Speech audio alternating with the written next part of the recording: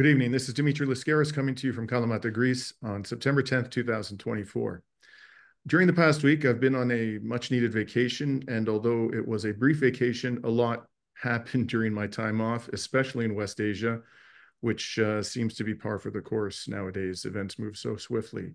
And one potentially key development was that on Monday, September 9th, Likud's Nissim Vaturi, a member of the Israeli Knesset's Foreign Affairs and Defense Committee, claimed that it is a, quote, matter of days, close quote, before full-on war erupts between Israel and Hezbollah. To discuss these and other key developments, Ghadi Francis has kindly joined me again today. She's a war correspondent based in Lebanon. She has been to conflict zones throughout West Asia, including Syria, Gaza, Yemen, Iraq, and South Lebanon. Ghadi has a large following on X, amongst other platforms. On X, she goes by the handle at Ghadi Francis. Thank you so much, Ghadi, for joining me today. Thank you, Dimitri, for being involved and for coming to my country a few weeks ago and for reporting the way that you did. And I really appreciate the opportunity you gave me to discover North Lebanon, which was entirely new to me. It was a memorable experience, to put it mildly. You're most welcome. So, Ghadi, Nissim Vaturi has been spewing genocidal rhetoric again. In the past, he faced heavy criticism for multiple comments calling for the, quote, burning of Gaza. And in January of this year, he asserted that there are no innocent Palestinians left in the Strip. In other words, he evidently regards the million or so children living there as culpable, even the babies. Now, Vaturi says that Beirut's Dahia suburb, a major Hezbollah stronghold, will look like Gaza. Those were his words. And according to Vaturi, there is no other way. He claims that Netanyahu is of the same opinion and that this is something that will develop in the coming days. Now, on your side of the border, on the resistance side, what do you make of all of this? Do you see indications that Israel is preparing for a large-scale war? Do you think that this is more chest thumping? How do you read these extraordinarily aggressive comments? Well, the first thought that came to my mind as you were reading, Dimitri, was like, tell me something I don't know or tell me something new. When did the Likud party not be genocidal towards us? When did the Israelis say something not genocidal? I mean, we're talking about people who openly say that they are entitled to attack the UNRWA.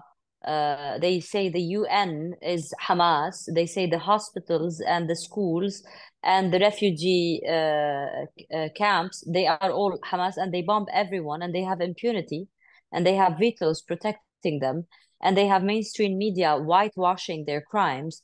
You could see the CNN says people were killed.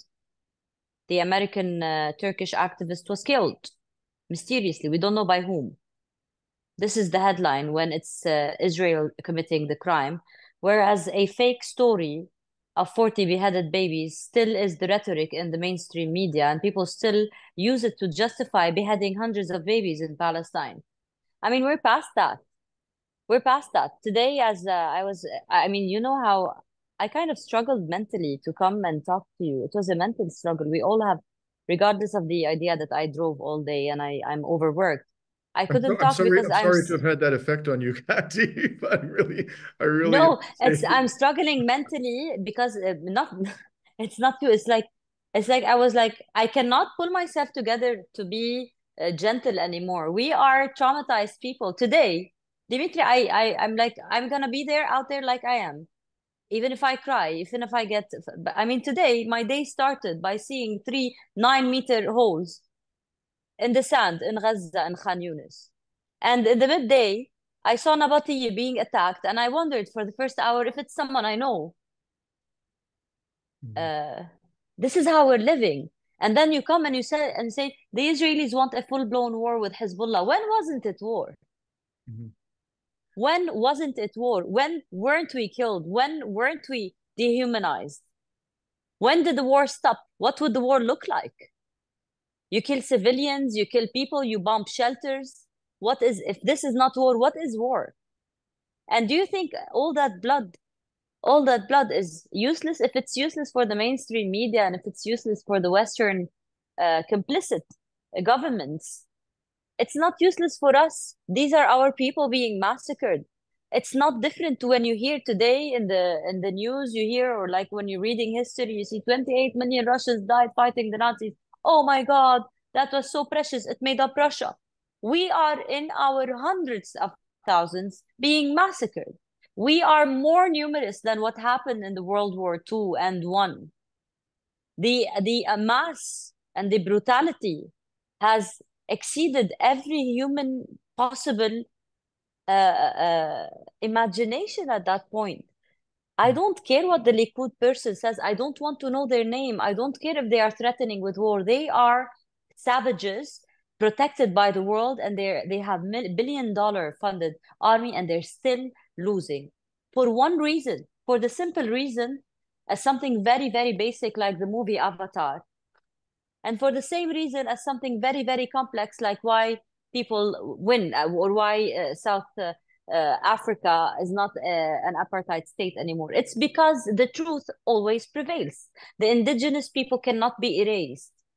Here, albeit here in Palestine, they will not be erased.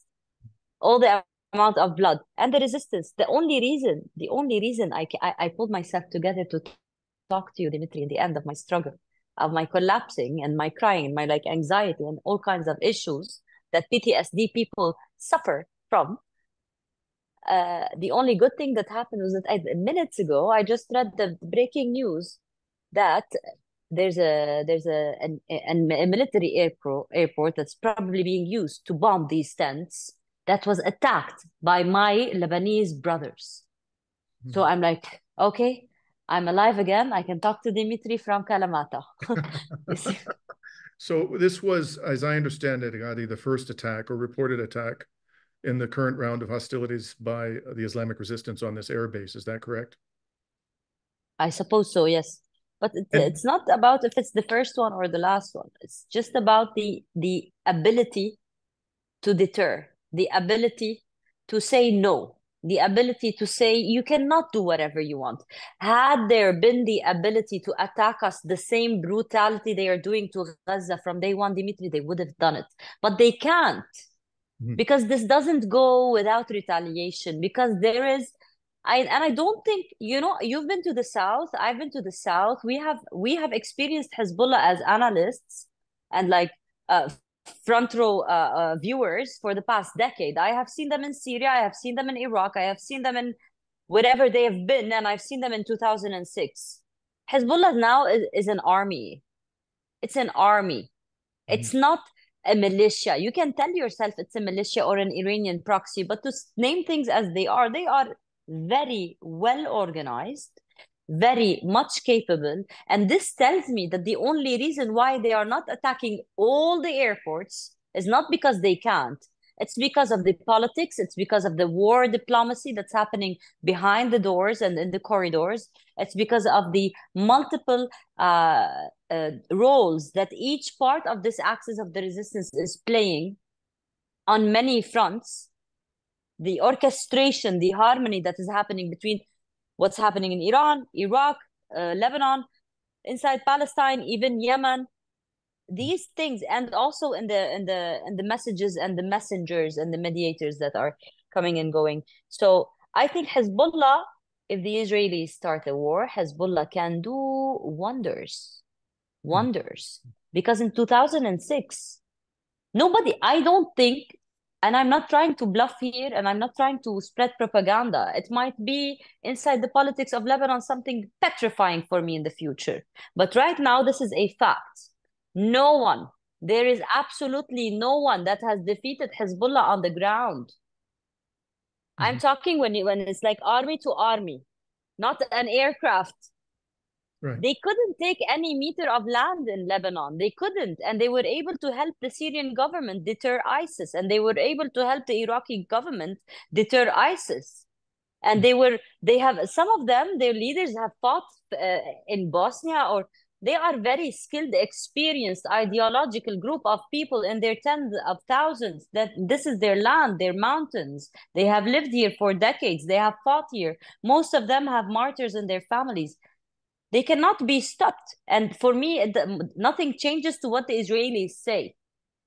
It's more about what's happening on the ground. You know, Gandhi, before we began today, I did my daily check of the resistance statements. I've been checking them on an almost daily basis since this genocide began, because you can't get their account from any Western media source. You have to go directly to the resistance, and I consult various channels on Telegram to see what they're saying. And yesterday, they issued the standard report summary of military operations. Uh, by my estimate, they conduct anywhere from 10 to 12 military operations on average every day. They are striking multiple military bases, oftentimes targeting barracks. Sometimes they target spy equipment. Sometimes they target tanks. They oftentimes provide video footage to back up the claims that they're making. I myself witnessed an attack by Hezbollah on the Metula base a couple of months ago. And oftentimes the Israeli media, despite the censorship constraints, confirms a number of these attacks, although they give relatively little detail about the extent of the damage.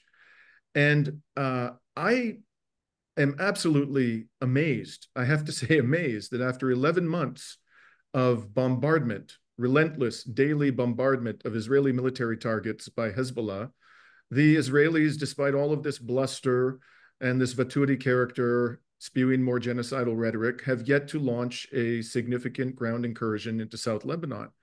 But at the same time, it seems to me that if they don't try to deal decisively with the Islamic resistance in this round of conflict, the mythical image of Israel, the indestructible military, will have been exploded, and the deterrence, the terror, this deterrence of terror that they have exercised over the region for decades will be utterly eviscerated, and Israel This will. has already happened, Dimitri. They are not invincible. They are tainted all over the. Everybody knows who they are now. Everyone can see what they're doing. Nobody can lie anymore. I think their image has already been broken. Right. But do you think that inevitably they will feel it necessary to engage in a massive escalation, for example, by bombarding Dahia, or do you think this is something that may realistically be avoided? If we look at what's happening on the ground, the day that they killed the civilians, they killed the rescuers in their double attack in the south, which was Saturday, last Saturday. They killed 4 emergency workers who were putting out a fire, I understand, right? Is that what you're referring to? Yes, Yes, that's right. Sorry, go ahead. yes. Um, the next day they were like, and they wait.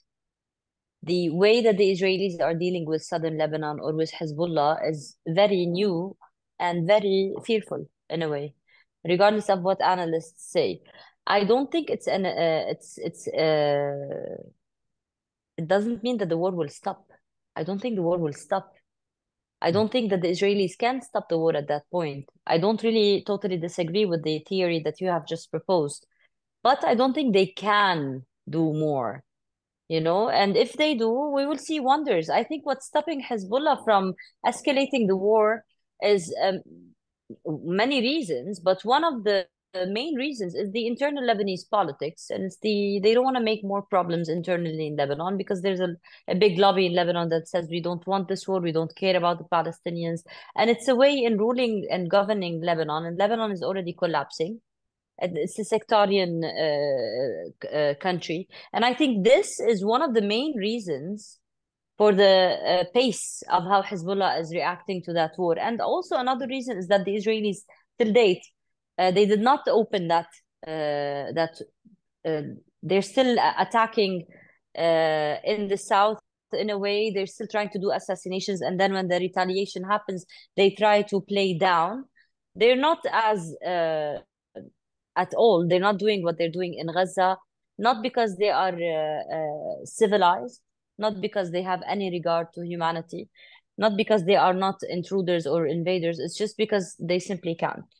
And in this war, in this long-term war, in your introduction, I wrote here, "What is war?" When you were talking, I mean, what is war?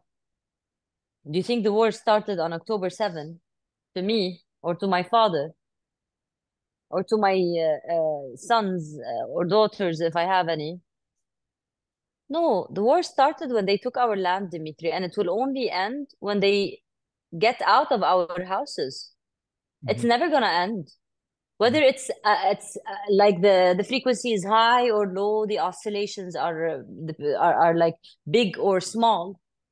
This war started when they took our land. They are doing it every day. They are confiscating land every day. There are illegal settlements every day. They are dehumanizing us every day. They are persecuting, raping, occupying every day. And this is an ongoing war for us. It doesn't matter if it's being reported the way it should be, if it's being regarded the way it should be. On the ground, this is how we're living. This is our reality. This is what's happening in Palestine and in Lebanon.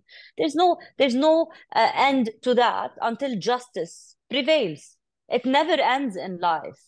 You can hide it, you can paint it, you can put it under the carpet for a while. You can have a certain nuclear talks, maybe that would like play it down, something new in the United States that could tame Netanyahu. Maybe the Americans overthrow Netanyahu, the Israelis change something in the politics, some kind of an orchestrated end to that cycle can happen, but the war will not end until the land is liberated. Mm-hmm. There is so much blood right now. Have you ever heard of a people that has put millions of martyrs and just changed their mind and said, well, it wasn't worth it? Mm-hmm. 76 years have passed. Today, the people are closer. They are not like, you cannot really think like, okay, the Palestinians will forget about it. How can they forget about it when the last leader that was killed in Jenin, Abu Shuja, or in another camp in West Bank, Abu Shuja is a 26-year-old man. I mean, they used to have George Habash and Wadi Haddad. Today they have these young fighters. Mm-hmm.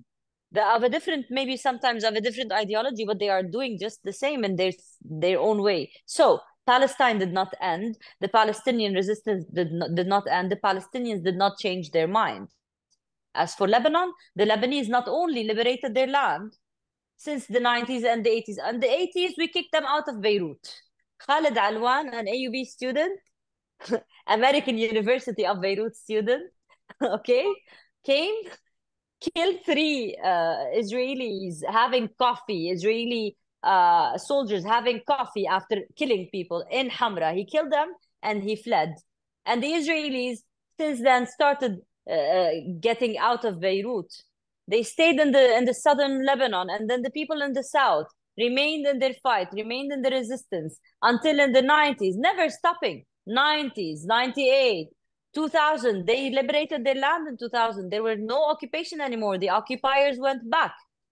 You know, they were inside Litani, they were inside South Lebanon, the places where you went, Dimitri. They used to rule it. They used to have an army for them. And they were kicked out in 2000. And then in 2006, Lebanon, Imad Mughniye initiated an attack. Why? Because he wanted a prisoner swap. And there was a 33-day war, and they couldn't do anything. And the prisoner swap happened. Mm-hmm. You are talking to people who were able to get things, to deliver things to their people. Mm-hmm. We are not talking about a cause that lost. In the time frame, in 2006, the Lebanese people, the Lebanese resistance, Imad Mughniye, attacked with his Hezbollah fighters. They attacked a tank on the borders, and this borders, which we don't even like recognize as Lebanon. They took the 33-day war to make them concede. They didn't. They won. Samir Untar, the Lebanese prisoner in the Israeli prisons, was freed. We saw him as people. We saw him freed. That was a man that we never thought would be out of the jail, Dimitri. We never, me as a kid, I never thought we would win over Israel, but we did. Mm-hmm. I never thought Samir Quntar would live outside the jail. He went out, he got married, he has a kid, and then he was martyred by Israel in Damascus. So I'm just telling you bits and pieces of stories of how these people will never go back. A lot has been put and a lot of development and their fight has happened. So even if you're like sitting on a mountain, you're not involved, you're not a Lebanese person, you don't really care, and you're watching a movie, do you think they're gonna give up? So Ghadi, they're never gonna give up. You mentioned, and I'm glad you did because I wanted to ask you about this, the sectarian nature of Lebanese politics. Now, those of us who have even a passing familiarity with the history of the country know that Lebanon has suffered terribly from sectarianism for many years. Um, but in the 4 times that I've been to Lebanon in the last 11 months, the only protests that I saw, the only civil discord that I actually witnessed with my own eyes, was first of all a massive and quite hostile protest at the U.S. Embassy in October of last year, which Hassan Nasrallah designated as the Day of Rage. And there I saw Lebanese army soldiers put down with significant force, or try to control with significant force, a very large and angry protest. And then I, of course, witnessed several protests against the genocide. I have not witnessed, I'm sure they've occurred. I have no doubt. I've seen reports of it over the years, mass protests in Lebanon against the government or against particular political factions. But within the last several months, just based upon what I've seen, there has been although this contingent certainly exists that you mentioned that, wants to stay out of the war in Palestine.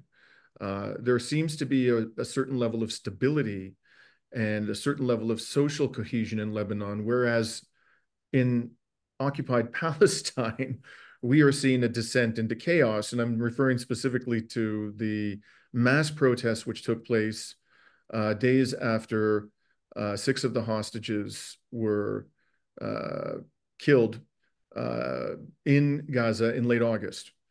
And there almost seems to have been a role reversal where Israel is now beset with violent sectarianism. It's becoming increasingly violent. We saw, for example, these right-wing lunatics go to, they tried to ransack an Israeli military base because they wanted to liberate soldiers who had been detained after video emerged of them raping a detainee. So do you sense, again, I understand the limits on, sort of what you can say about what's happening in occupied Palestine because you're not there at the moment, but it seems like there's a higher degree of social cohesion and national unity in Lebanon at the moment than there is in Israel, which is quite remarkable. Is that your Well, we sense? are a nation. They are people from all around the world gathered under very radical ideas made up by Zionism. We are a nation. This is our ancestors' land. We are all one, regardless of our differences. Regardless of our differences, even of our civil war. We are one. We look like one. We eat like one. We act like one. We are the same people with a lot of baggage and civil unrest. Yes, but we are all Lebanese. Whereas there, they are Polish, Russian, American, Moroccan. They are not the same people. Do we really buy that lie? They are people. They are Indians. They are Brazilians. They are not one people. They are gathered by hatred only. This is to start with.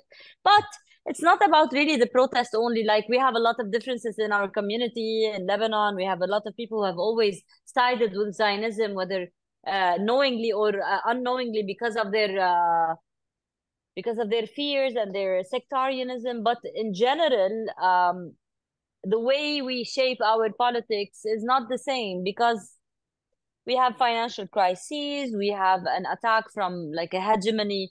We have been, even our maps have been shaped by the colonial powers that came and invaded our region. We're still not liberated. So the way we shape our struggles is not really of a very stable society still. But when you talk about these civil, like they look civilized protesting because they are Westerners, this is how they do it back in New York or back in wherever they came from. Like I said, they're not from here. They're not organic. They are people living a show. They are not organic. Nobody's ancestry is from here. Nobody's grandma lives here or lived here. Nobody was actually made here, unless like there's a new generation which we can discuss or welcome. They can stay, but they cannot stay in other people's lands and homes. They cannot be settlements and raiding people's houses. Did you see these people who attacked Alice Qasiya in Beit Lahem? Did you see these settlers that are coming to take her grandfather's land from her?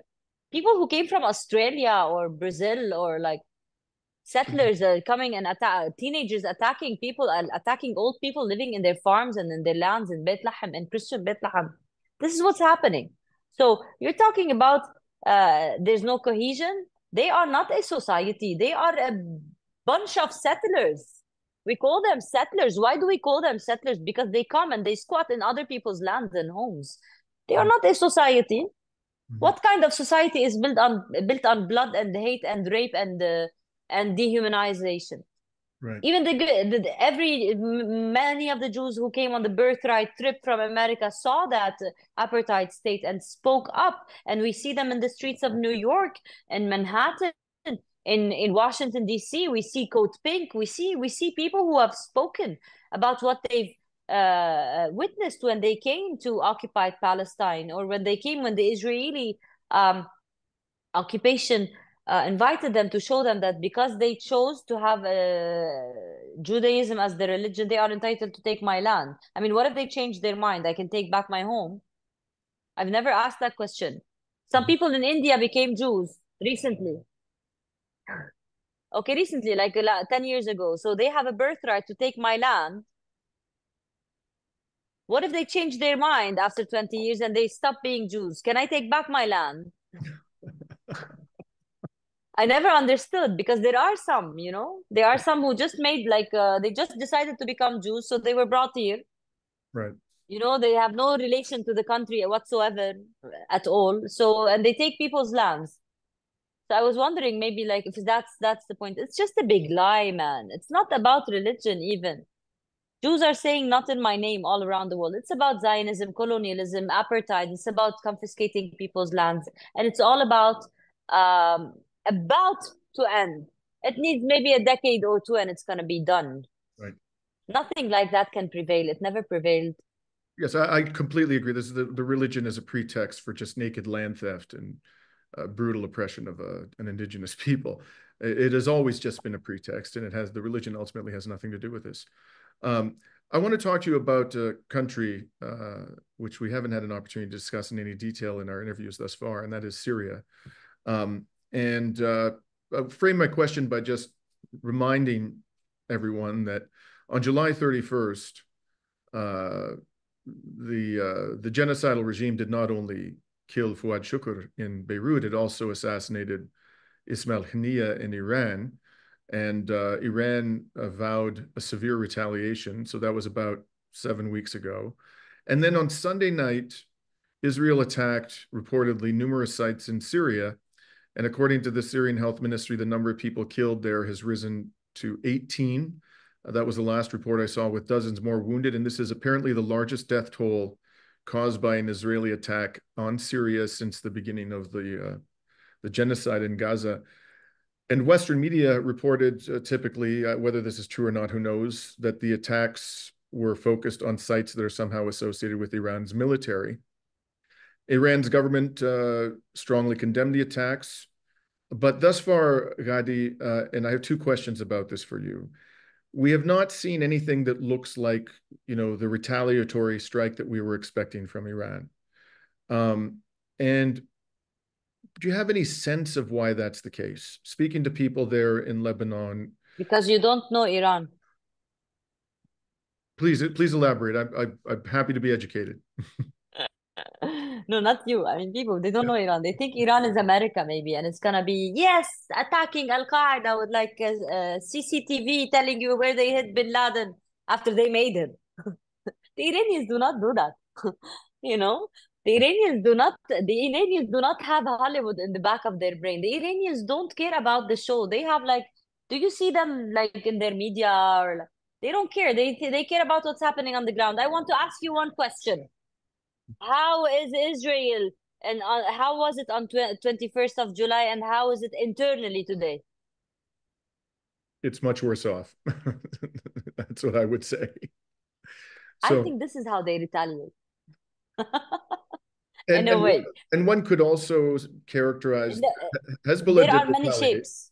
Right. Yeah. Exactly. There are many shapes. Right. They don't care about the ego. I said that previously with George Galloway, and I'd like to say it again because I want to make it a bite.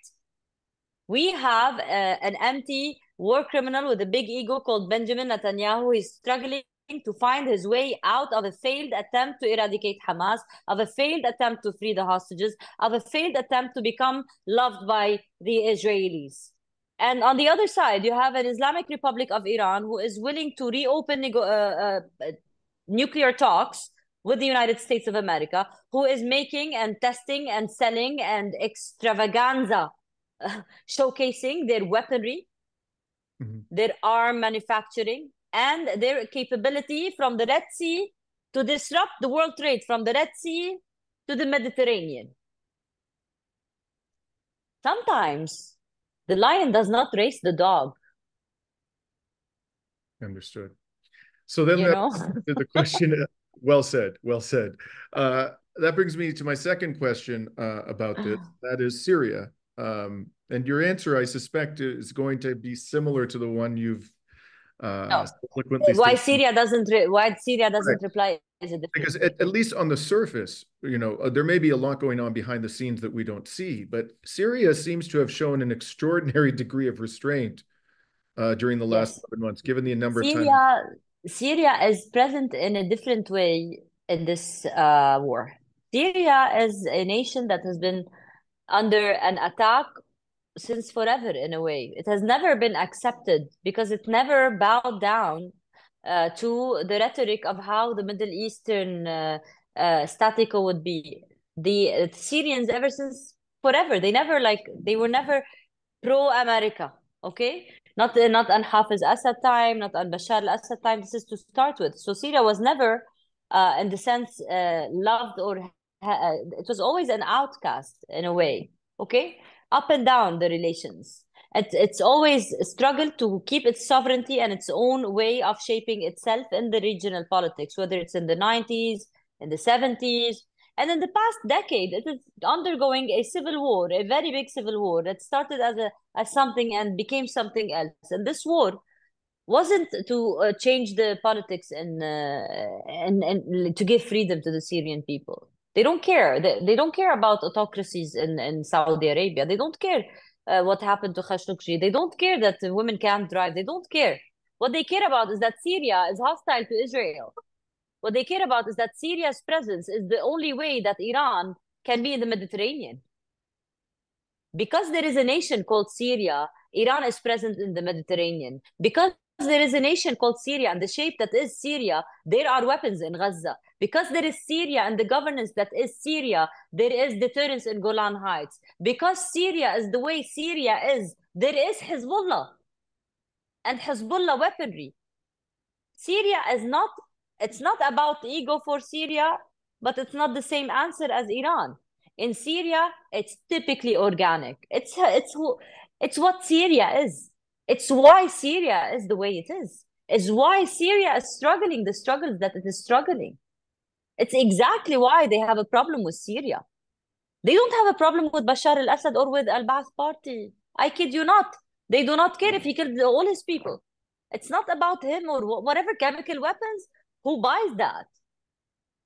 White helmets? What credibility do they have? Did you see what the Qataris said about that? Did you see what the Saudis said about that? Did you see what the Israelis said about that? How it started, how it ended in Syria. Their problem with Syria is the presence of Syria and this resistance axis. And Syria's presence in this resistance axis is not always about retaliating. It's only by breathing and being the backyard of Iraq, of Lebanon,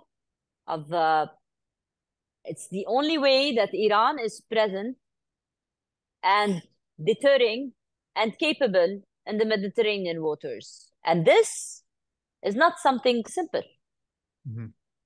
Understood. You know, if Syria was not the way it is, if Syria was like Jordan, maybe Hezbollah would be like Hamas.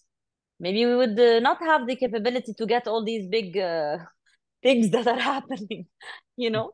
Very Syria and geopolitically could be, I guess, characterized as the glue that holds the resistance together. You mentioned all these disparate resistance groups spread throughout the region. And actually, you know, Syria is the greater nation. It's the actual geography that is still cut. It's the biggest portion after the colonial powers cut out Jordan, Iraq, Lebanon, Palestine. It's the biggest resting portion. So it's big enough to be able to have a large land, large army, large roads, large agriculture. Up until the civil war started, it was making its own wheat, feeding its own self. It didn't need anybody. It had prospering businesses from north to, so it had its own shape. But this is why also Syria, it's not only the glue, it's the actual mother nation of the Palestinian struggle. It's not Iran. Iran is Persia. Iran might be an ally today. Iran is not the father of the struggle. Yemen is not the father of the struggle. The direct, biological, ancestral mother of the Palestinian struggle is the greater Syria. It's the Levant. It's us. It's our thing. It's with all due respect to the martyrdom or to the sacrifices that the Iranians put. It's not their land. It's mine. Mm-hmm. You know? Lastly, since we're on the subject of countries in the region who are being affected by this war in various ways, there was a quite stunning attack at the Allenby Bridge. I actually crossed into the occupied West Bank from Jordan over the Allenby Bridge in March of this year. And having read this report, it was surprising to me. It must have required, because of the level of security at the Allenby Bridge, it's otherworldly levels of security. But somehow a truck driver managed to kill 3 Israelis, a Jordanian, several days ago. The Western media have mostly described the Israeli victims as civilians, but when you read the fine print, you find out that they are security guards. And one of them was also a settler from the West Bank. So exactly what they mean by security guards is unclear. In any event, this was a rather unusual So event. the people at the border in army clothes are civilians if they're Israelis, but the babies in the incubators are Hamas if they're Palestinians. Isn't that obvious, Ghadi? I mean, I thought we all understood this. So, I have to say it again and again, just like to say it out loud. yes, it's Yeah. the How derangement, credible they are, yeah. the level of derangement is mind-boggling. But in any event, do you think? That's why we're not mentally stable when we're talking about this. I'm angry all the time. I want to, like, how can we keep on accepting it? It's not acceptable, you know. You have to. Every time I'm talking to anyone who works in media, I'm like too angry. How are we like normalizing what's happening around us? They're deranged. They're depravity, you know. And putting aside the extraordinary, and it is outright derangement, no doubt about it, this Zionist ideology and the various narratives it has spewed out over the years. But I'm wondering if you think, and I realize, you know, it's hard to make predictions in such a volatile situation, but do you think that the Jordanian people are perhaps reaching the limit of their tolerance for this monstrosity on the other side of the Jordan River? Do you think that this is just, what's your sense? I mean, based upon your conversations with people in the region, do you think that the monarchy, this British installed monarchy, is going to be able to keep a lid on the popular outrage for much longer? That strikes me as a very dicey proposition. I can't imagine that this can go on forever. At some point, there's going to be an explosion of anger, I would think, in Jordan that the monarchy will be unable to suppress. What are your thoughts about this? Jordan is very well secured and very, very dictatorly governed.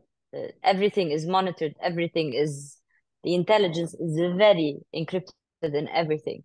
But regardless, you cannot, even in Jordan, you cannot change the course of history. Did you see that family, the man, his family, his father was or like his ancestry is also, his father was speaking, they're speaking like all our family used to fight the oppression, used to fight the colonial powers, used to fight the occupation, his grandfather, his great grandfather, etc.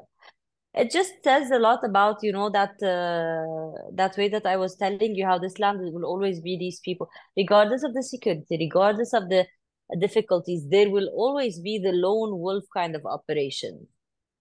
And I think the lone wolf kind of operations is not always, maybe in Jordan, it erupted out of like spontaneity, but inside Palestine and in Lebanon in the history, it was not always like that. There used to be groups that actually uh, prepare lone wolves in different places, and that would be a card that is played on the internal stability or security, or to actually further destabilize the enemy. So I think this is only the start, whether it's in Jordan or elsewhere. I think in the past, from July 21st till date, but especially in the past 3 weeks, we have been witnessing a lot of lone wolves. Do you remember the hammer? There was a Palestinian who actually killed an Israeli soldier with a hammer inside occupied Palestine. I'm not talking about West Bank, inside the occupied land. There are sentiments of anger. There are sentiments of PTSD. There are sentiments of revenge. The dehumanization would only make people lose it. And this, sometimes in the ideology, they say this is the good crazy. People tell themselves it is craziness for a good cause. And they go and they do that. You cannot stop it. You cannot tell people that it's okay to kill 60 families. They're buried under the sand at night in their sleep for no reason. You want everybody to keep like silent. You cannot, the Buddhism, they tell you if you pick a flower, you're altering a kind of energy, you just have to be, some ideologies tell you if you kill a fly, you are messing with the energy. Do you think you can massacre bluntly and you can carry on a televised genocide out in front of the whole people and have zero reaction and zero casualties and zero changes in the course of the energy of this place? I think every drop of blood will liberate. Every drop of blood will further escalate the anger in the chests of the youth. And the youth are always driven with this rebellion. You could see them. They cannot take it. I cannot take it. I think you're never born here. You cannot take it. People with any kind of conscience, any kind of humanity cannot take this anymore. So it's just a matter of time, And one thing I have to say, just to add on my own thought about this, Ghadi, is that the Israelis, quite apart from the sheer depravity of their genocidal utterances, from the point of view of accomplishing their objectives, these statements that are coming out of their mouths are completely stupid because they're telegraphing to the Palestinian people that their ultimate objective is to wipe them all out. And so all the people in the West Bank, all the people in East Jerusalem, even the Palestinians living in... They have nothing to lose anymore. Absolutely. Absolutely. They're being told effectively by the Israeli... You're dead anyways. You're dead. If you don't resist, you're dead. So at that stage, you may as well resist because you know you're dead. No, and if you're imprisoned, you will be raped. And the dog would eat your face and the dog would rape you. Yeah. Of course, people will fight. Wouldn't you? I always ask, sometimes people tell me, don't speak like this. You're jeopardizing your status. You cannot speak. Okay, I will just ask people, what would you do if it's in your family, in your country, in your people? Do you tell me it's okay? It's not okay. We will not shut up. We will not be silenced. It's not okay. It will never be okay. We will not get past that. You will have to readjust. Whoever you are, whether it's a TV, it's a media station, it's a business deal, whatever, you will have to readjust. It's not okay. We just, our foot is on the ground. We have paid so much for that land and we're not backing out. There's no way. We're dead. Until we liberate our land, we are all dead. Let's conclude on this point for all of those, in case anybody from some Western intelligence agency happens to be listening to this conversation. The fact of the matter is that every single human being has an inalienable right to resist genocide. And if you don't like that, too bad. We will say it, and we will say it over and over again. Well, the international law says it, and Geneva Convention says it, absolutely. and God and Jesus say it. Basic human decency says it. It is indecent to say that people have to submit passively to their own destruction. It is monstrous to say such a thing. In any event, I had to get that off my chest. I'm very happy to have spoken with you again this evening, Ghadi. I saw no evidence. You made me feel way better. I saw no evidence whatsoever that you're tired or that you're stressed. I saw, your typical impassioned and eloquent self, and I really appreciate you speaking with me again tonight. Because it always makes us feel better to speak out, to think at least we're not silenced about it. And because speaking to you, I know I'm speaking to all your viewers from the other side of the world. It's more like a calling for me. I should do that because I cannot. This is the way that I fight the injustice. I feel more like active, less guilty towards everything that I'm seeing. I just call on everyone around, please, anybody who's watching this, do not make it normal. It's not normal that we wake up and we see that 60 families were buried in the sand. Please do not normalize this blood. Speak about it every day on every platform to everyone that you can. Thank you. Amen. And this is Dimitri Lascaris signing off with Ghadi Francis on September 10th, 2024.